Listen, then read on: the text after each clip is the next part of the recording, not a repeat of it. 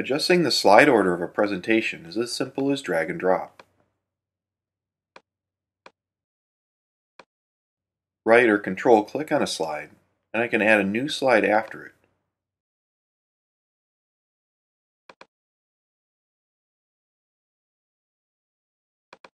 Or I can skip the slide. When I do that, the slide thumbnail gets squeezed between the slides that are still visible in Navigator view. I can still select and edit it though. In Light Table view, the slide is visible but has a gray cast over it. And in Outline view, its icon gets squeezed like in the Navigator view. When the slideshow is played, the hidden slide won't appear. So hiding slides in a presentation can be good if you have different or shorter versions of a presentation that require slides to be avoided or skipped. Notice that I have two slides here meant to start different sections of the presentation. While in Navigator view, I can group slides into sections. So I'm going to move slides 4, 5, and 6 under section 1 by dragging their thumbnails to the right just a little. Notice how the vertical blue line here jumps over.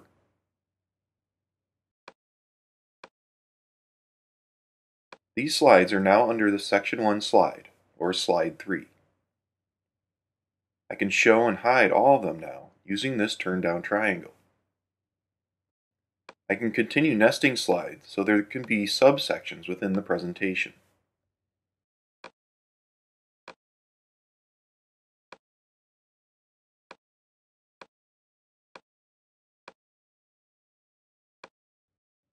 When I select a slide, the Format Inspector switches to Slide Layout Controls.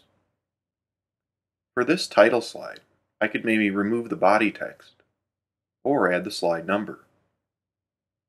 To show the slide number for all the slides in a presentation, go to the Slide menu here and Show Slide Numbers on All Slides.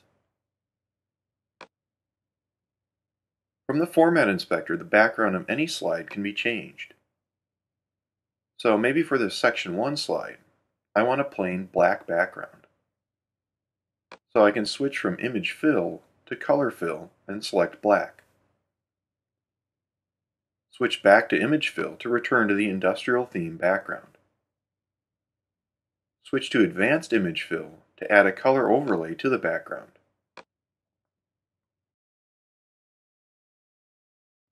Switch the Scale menu to Tile and the background image expands.